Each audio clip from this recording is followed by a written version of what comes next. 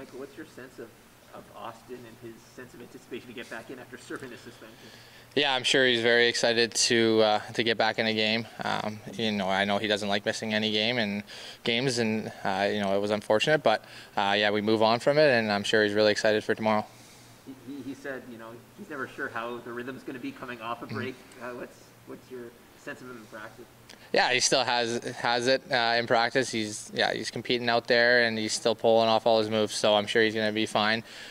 Maybe one shift he might be off, but if that, I don't think so. I think he's going to be right into the groove again. How do you take these past couple of performances, defensively, and move forward with them?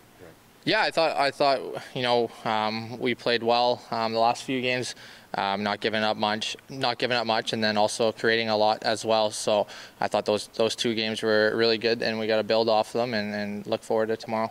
Do you have any theory as to why Austin can't draw more penalties? I don't know about that. I don't know. Yeah, he has the puck all the time, and people are always all over him. But I guess that's just up to the refs and what they call. What do you notice the difference between playing with Austin and John the last couple of games?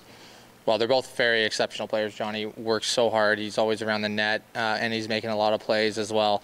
And, playing with Matty as well, he's more of a perimeter out there making moves and taking shots. So that's really the only difference, but both of them are great players, and both are a lot of fun to play with. Austin was getting reps with the PK during his suspension. What was that like going head-to-head with him in that context? Yeah, he doesn't want to go against our power play ever again, I think. No, we had some fun out there with him on the PK, and I think we scored a couple goals, so we let him know. What kind of impression is Sullivan leaving on the group? I think we have a good idea. Yeah, he's playing great. He's stepped up for us, and he's so calm in the net, and he's even calm off the ice. Yeah, he doesn't show a lot of emotion. I think that's why he's doing so well. He doesn't let anything get him bothered or get him off his game. He's in there. He's dialed in, and it's a lot of fun to see. Have you seen him smile? Yeah, I've seen him smile. I have seen him smile. Yeah. That post-game shower you guys gave the other night, I'm sure there's a bit of smiling going on. Yeah, I'm sure he enjoyed that, and that was awesome for him to get his first shutout and his first start. So he gets that out of the way, and he moves forward, and he keeps shutting the door for us.